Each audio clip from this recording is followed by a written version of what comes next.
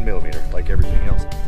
The unit, when shipped, comes with a 4.5 by 10 millimeter bolt in the back. There's 4 of them you'll have to remove. They're quite tight, so I suggest an impact. For removing the bolts, you will have to remove the plastic sleeve the bolt ran through. They're really hard to get out. The only way I could get them out was with a pair of channel locks, and you kind of got to wiggle and try not to break the plastic tabs off of them as you do this. Just take your time and just slowly wiggle back and forth until you get them all out.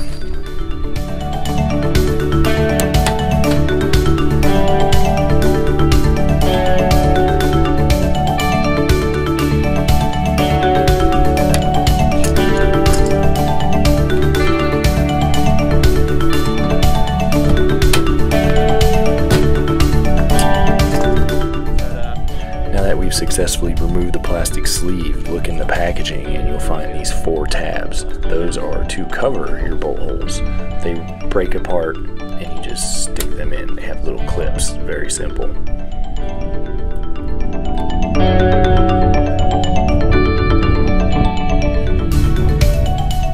Now that we've wrapped up this part of the process, let's go ahead and go inside and see what we have to start with.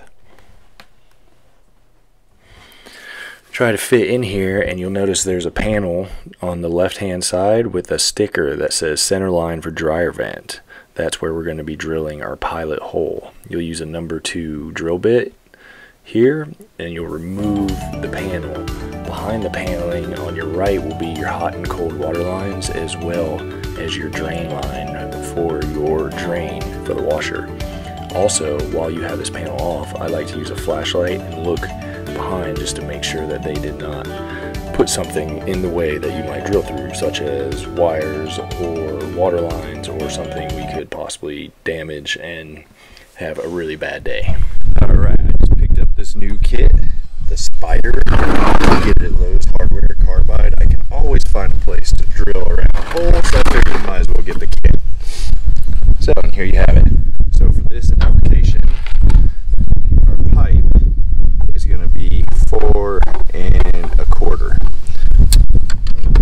We'll use 4 1/4. 4 1/4 it is. That's the outside edge. Alright. So we know we need a 4 1/4 inch circular drill bit for the outside. Now, as far as where we're going to drill our pilot hole, you need to bring your sleeve inside and make sure that the center line is going to line up in between your trim and your closet wall. In my instance, being that it's a 4-inch pipe, this was not exactly center and I had to move it over 1/2 inch. So I highly suggest bringing your pipe into your closet and making sure you don't have the same problem. Okay, now that we have our new center line, I'm using a 12-inch by 1/16 inch drill bit that I purchased at just a local hardware store. Just do your best here. It's a really tight position and it's going to be hard to get a nice level entry point. So if you or anything like me, I started kind of at a slight angle going up, and as I went through the first inner wall, I then level out before I go through the exterior. It's about the only way I could figure out how to do it comfortably. Now that we've got our pilot hole drilled, I'm gonna go outside real quick and see exactly where it came out while my drill is still in the wall. That way I have a guiding rod to look at and identify exactly where my hole is gonna be, and I'll use this pilot hole to start my drilling from the outside in. You always want to drill fiberglass towards what you're working on. If we tried to drill from the inside out, we would blow out the side of the wall and you'd have a really bad mess. As we start to drill the 4 1/4 inch hole saw, start slowly. Do not just go wide open because it'll rip across the fiberglass. You need to kind of make a channel. So start slow with the drill and get about 1/4 inch deep and just slowly keep drilling and drilling in little sections until you really start to feel it grabbing and biting, and then you can go ahead and push through. Remember, let the drill bit do all the work, and these things will break your wrist, so hold on tight. This is by far the scariest part of the job, is drilling a hole through your brand new rig. Now we're moving right along here. We now have a 4¼ inch hole through the outer wall, excuse me. We now need to drill through the inner wall. You have two choices here. You can go back to the inside for a cleaner drill and drill outside or inside to outside. Or if you let the drill do the work, as I was saying before, you can just slowly let the drill bit do the work and just keep on pushing through. You're not really pushing, you're just kind of letting the drill bit pull you through the interior of the wall.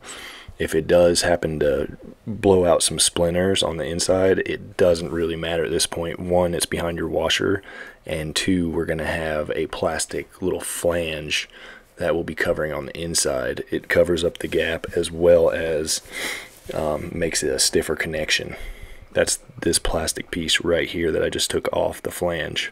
Okay, the next step in this process is we're going to need to take our duct and we're going to have to dry fit it through the wall, get it level, see what it's going to look like. Make sure you wipe off all the dust from drilling and everything. I'm going to slide this through the wall right now, and then I'm going to go back inside to see how much pipe I have coming through the wall. You want about 1 inch to 1.5 inches sticking out, just for your vent to mount to the flange. As we'll see right here in just a second, I have here about 6 inches. So what I'm going to do is I'm going to take a marker, just a magic marker, just anything really, something that will write on metal pipe, and then I'm going to trace it around the wall and right here, and I'm going to leave about 1 inch around the pipe sticking out. Further note, I'm not sure if you can tell in this video, but the pipe is coming in level. It's the actual wall is kind of on an angle because the adjacent wall it's going into is at an angle. It's actually almost a curve. So don't let that freak you out when you pull your pipe out. As you see, my line right here is kind of a curve, but it's all right. We're going to use some shears to cut this pipe. Not everybody has these laying around. I just happen to be helping my parents on a job site, so I have access to really cool tools at the moment. You by far do not need these. Anything will work. Home Depot, you can buy a pair of shears, just regular, that they're probably less than $10. This piping is so thin. I think it's like, I don't know, 30 gauge or something. You probably could cut it with a sharp pair of kitchen scissors. So like I said before, I was going to leave about 1 inch to 1/2 inch, so I'm going to stay off my line and just cut it. Once this process is complete, I'll then dry fit again, make sure it's all right, and then we'll get to the sealant. Now that we've cut our pipe off and I've already dry fitted, I just edited it out. We're going to use a silicone. I like to use the DAP 50-year exterior silicone. It's just really good stuff, and it's relatively cheap. It's about $6 to $7 for a good tube of it, and seems to hold up really well to weather. So I'm going to put about 1 inch bead all the way around the pipe where it goes flush against the wall. As soon as we set this, I'll then level and pre-drill coming up.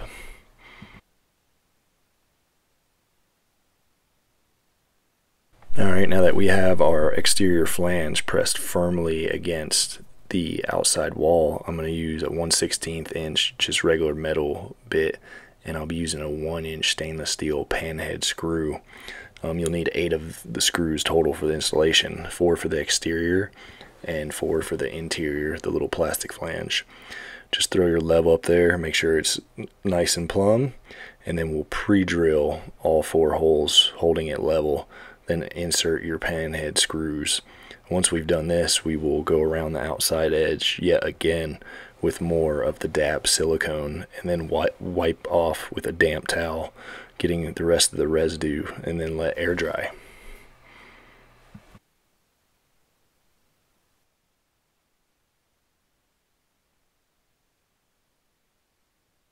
Alright, we've now secured the outside flange with the 4 panhead screws. Now I'm going to take the silicone and just run a nice small, about 1/8 inch bead all the way around the exterior of the flange, sealing it to the wall and pretty much stopping any weather penetration possible. Just take your finger, rub it in the gaps really well. Make sure you got no air holes any cracks, nothing. And then as soon as you're done with this, just take a damp washcloth and wipe off all the residue, and the exterior is complete.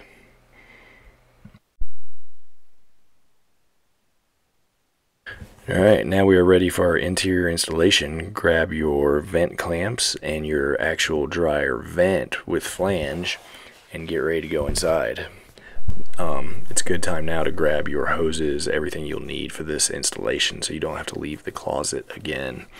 What you're going to want to do, the way my flange worked out, is the pipe, the dryer vent pipe actually goes into the vent coming through the exterior wall, and it's about 3 inches, so I needed to clamp on in between the exterior and interior wall, so I had to undo my clamp. It's kind of tricky, but not impossible. Takes a few minutes. And remember, when you put your clamp on, you're just snugging it. You don't actually want to crush the pipe until your vent is actually installed.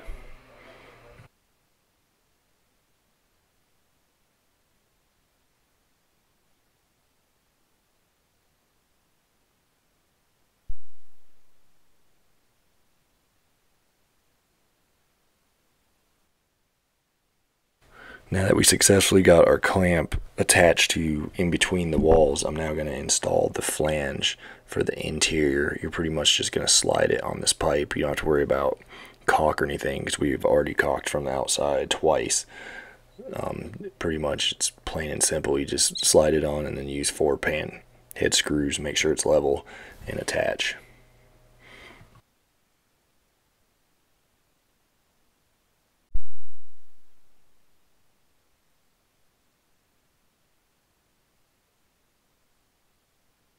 Okay, moving along, our interior flange has been installed. I'm going to give it a little tug to make sure it's nice and stiff.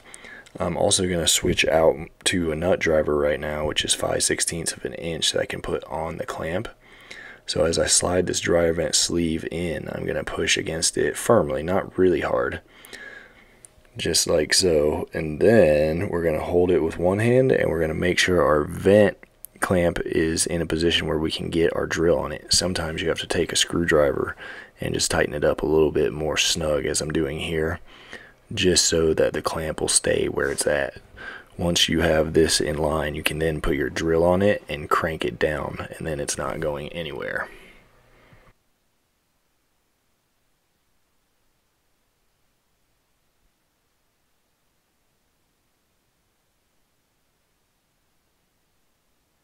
We now have our dryer vent nice and tight. We've used the impact. We're going to give it a nice firm tug. The thing is, it's rock solid. That's exactly what we're looking for. Right, that was the hard part. Now, by far the most difficult part of this project is moving the washer dryer combo. This thing is a good 200 plus pounds and is just awkward. There's no way to grip it. It's slippery. You have to go up multiple flights of steps, and then it's just very difficult, and it's a very narrow corridor, so watch your wrist, because you're gonna smash everything you can while you're moving this thing. Don't forget to move your bed up and stable it up. If you've changed out your bed like we have to a Nectar or a heavier mattress, I just use the shelf I took out to prop the bed up to hold it out of the way. Right here is when we realized we measured from the inside of the closet to the inside of the closet. The door actually comes over 1.5 inches, and we didn't measure from the door to the right side of the wall. So therefore, the washing machine will not fit. You will have to remove the door. These doors are also solid core, so it makes them very heavy. What I did is I propped the door, I just shoved my shoe under it to hold it while I take out the screws, so that when I take out the last screw, it doesn't bend the hinge. Food for thought.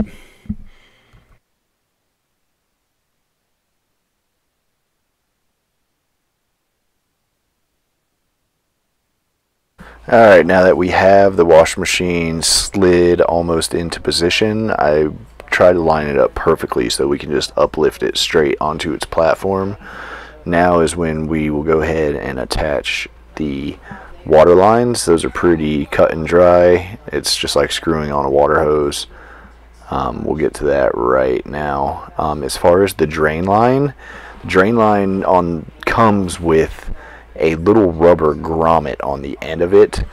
We figured out real quick, it's not in the video, once we finally got it installed and turned on the washing machine, that the pipe actually, when the washing machine started to drain, it flooded out of the pipe because there's a trap down at the bottom, and you have to get the pipe down to that trap. If not, it creates an air pocket and will blow water all over the place. So don't do the same thing we did. Take your gray pipe and cut that rubber piece off the end and then slide it all the way down into the pipe to the trap, and you will not have the same issue we did. Alright, right now we are installing our hot and cold water lines. I installed the hot water first because it's the furthest in the back and it's harder to get to. The water lines I do plan on switching out just because these ones are ridiculously long. They're 7 feet long. Little overkill. You really need 2-footers for this application, but it's what we have right now, so that's what we're going to use. They do have rubber grommets inside each end, so you do not need plumber's tape for the connection, and just snug them pretty tight. I used a pair of channel locks. They are both plastic fittings, so you don't want to go crazy tight, just enough to crimp that rubber to stop any water from leaking. Alright, right now I'm just snugging everything up. I do one water line at a time, just convenience. It's just easier. Just repeat what you did for hot water that you did for cold water. Definitely run the water before you slide your machine into the closet.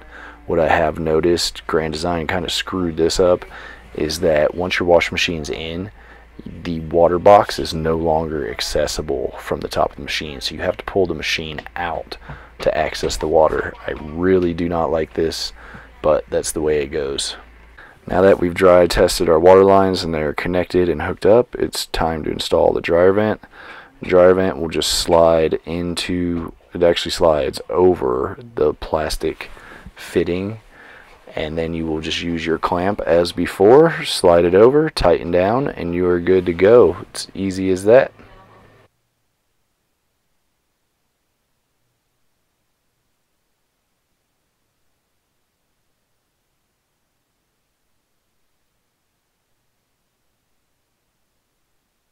Now that we are completely hooked up, here comes the hardest part of the installation, and is actually getting the unit into the closet. The only way we could figure out how to do it, and trust me, we tried multiple ways, is I actually had to get into the closet, lift it up, and then climb out over the machine. Definitely easier said than done, especially when you're 6'3", 205 pounds. It's not a very big space, and was quite comical doing this, but good luck.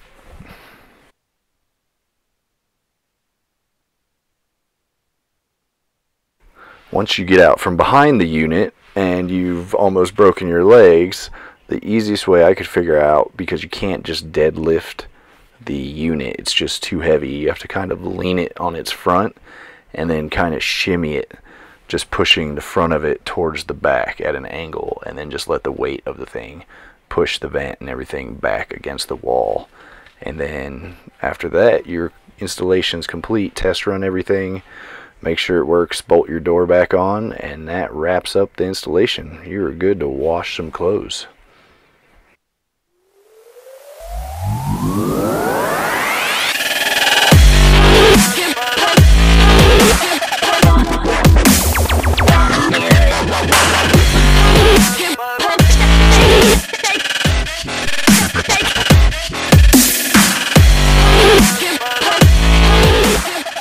And we're so excited, we're actually washing clothes! Yes!